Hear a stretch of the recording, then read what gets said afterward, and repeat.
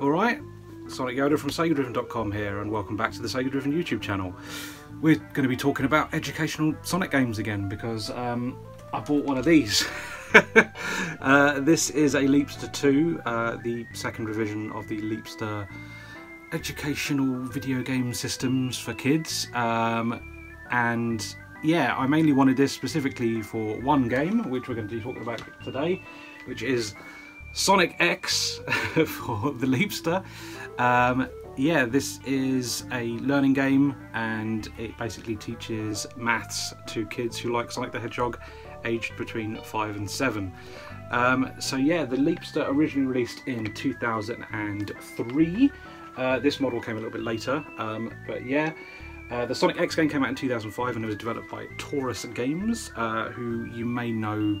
They're pretty prolific Australian developer. They do lots of kids games based on licensed properties for lots of different systems. But yeah, so they're no stranger to kids games. But yeah, we're going to take a look at the Sonic X game for the system. Yeah, I'm really excited about this, obviously based on the 2003 animated series.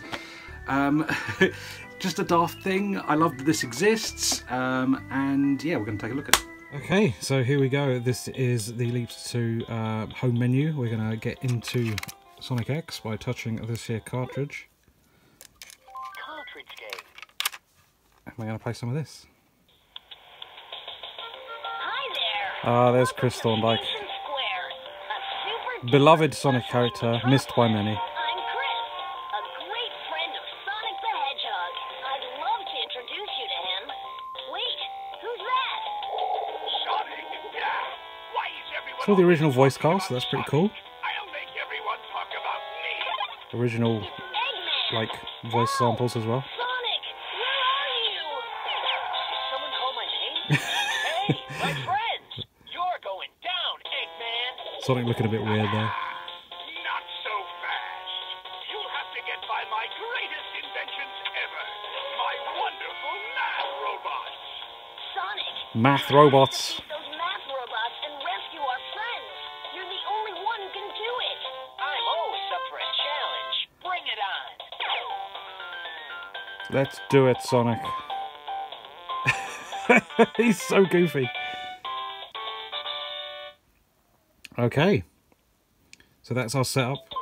Press the A. Let's get into Press the A button to enter Station Square. Station Square, which is the first area of the game.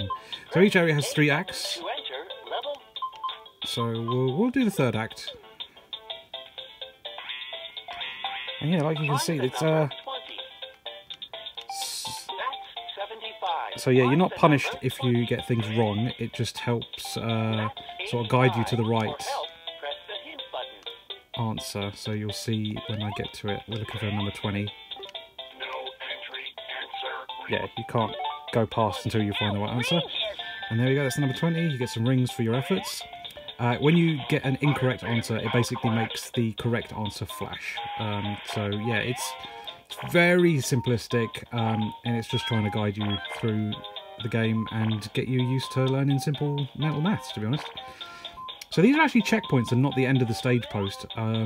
So yeah, a bit of a mix up there. That's 36. So we want to find 52. Between 51 and 53. There it is. 52. Excellent job, Sonic. So every stage has 99 rings in it, and when you get all 99, you get a Chaos Emerald.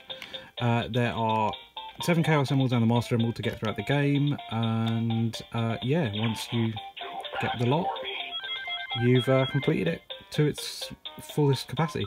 I love that it manages to do the loops really smoothly. It actually takes control off you so that it just runs through an animation essentially during those sections, but you know, it's got the visual flair you'd expect from a Sonic game. Right, here's one of the mini games. You get lots of these during the stages. It's Eggman's super sucky machine. Oh god. Put the numbers in order. Right, okay, numbers in order. So, we've got to use the stylus for this. The pen to drag a number. 1, 2, 3, 4. There we go. Good work. I'm honestly just super impressed with the presentation. The animation's really nice. It controls well. Obviously it's not particularly fast because, you know, it's a kids game that needs to be manageable. Platforming solid. Comes between 70 and 72. 71. Let's go and find it. There it is. 71. Isn't that just a lovely little animation when he does his thumbs up? It looks like they've traced Sonic Advance sprites, but making them look like the 16-bit Sonic 3 sprites, which is really strange. It's like a weird mashup of both. Which way am I going? I'm assuming I need to go down and jump over this spring. Right, so let's do one of the Angel Island stages.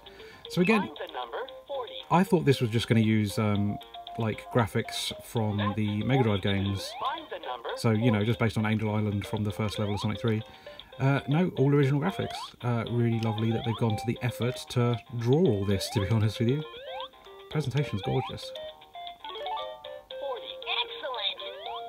Let's see if I can show you one of the other mini games, because there's a different style for each of the different areas that you're in. I've been outclassed. Oh no! Okay, mini game time. Oh no! The math robots are loose. Not the math robots. Red math robots. Add enough blue math robots to make 5. Okay, so we need to add 3 more, Circle the math robots to catch them. and you circle them with the stylus. So, When you've caught enough math robots, touch the box to shake it. come on. Come on. There we go. Brilliant!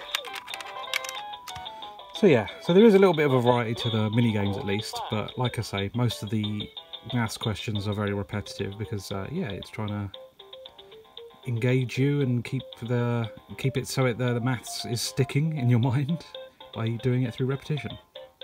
Right, so we'll do one of the stages from Eggman's base as well. Initially I thought a lot of these graphics were from the advanced games, but I think they are custom. 10 minus 1 equals what? That'll be 9. There we go. 9. Awesome!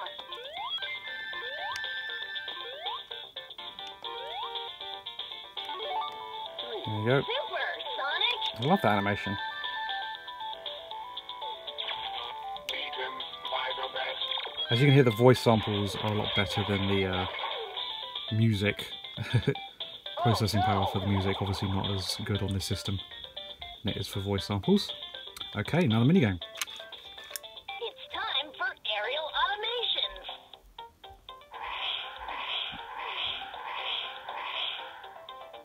There are 5 math robots. Use the pen to tap 1 math robot. Ready to play?